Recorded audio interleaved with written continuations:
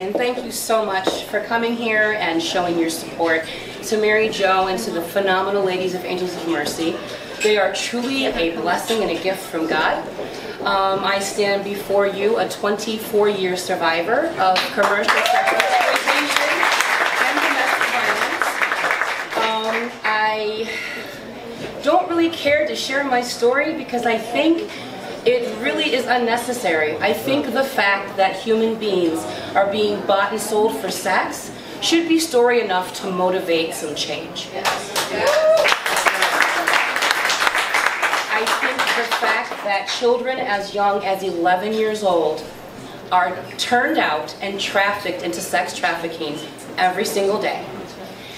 I was looking at my phone and I was just timing, and in the time that she grabbed the microphone to when I grabbed the microphone, 2,500 children have been trafficked, standing right here, right now, at this moment. That is the reality of the tragedy of human trafficking. It doesn't happen just in Tibet or Cambodia or Vietnam. It happens in Rochester, it happens in Greece, it happens in Pittsburgh, it happens in Victor and Hilton, it happens in your schools, it happens in your courtrooms, it happens everywhere. It crosses all socioeconomic lines, it crosses religious lines, political affiliations, race. The only color that these traffickers see is green, money. And 24 hours a day, they spend their time creating new and innovative ways to groom, coerce, manipulate, and force our children to become sex slaves and be raped for pay, sometimes 20 times a day. That is an ugly truth. I stand here a proud survivor of sexual exploitation. I myself was never under pimp control, but I have a lot of survivor sisters around this country right now who are pioneers and are blazing the way for survivor-led organizations like Angels of Mercy that are out there. We're hitting the streets, we're doing outreach, we're raising awareness, and we're educating people. And I implore you to educate yourselves about this. Ask the hard questions. When survivors speak, believe them.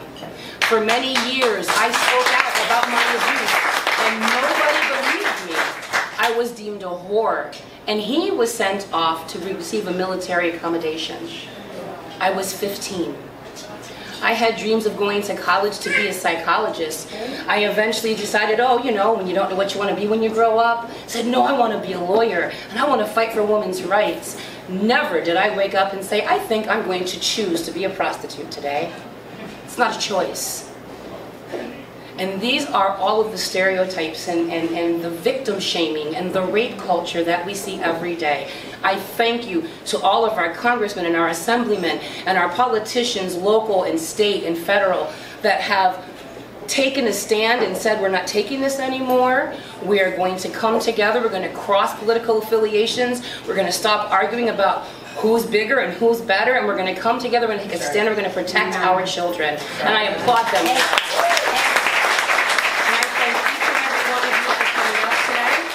I thank you, Mary Jo, and every single solitary one of these women at Angels of Mercy are women who love God, are women who are allies, some survivors, that are just some of the most non-judgmental, loving, accepting individuals I have ever encountered in my life.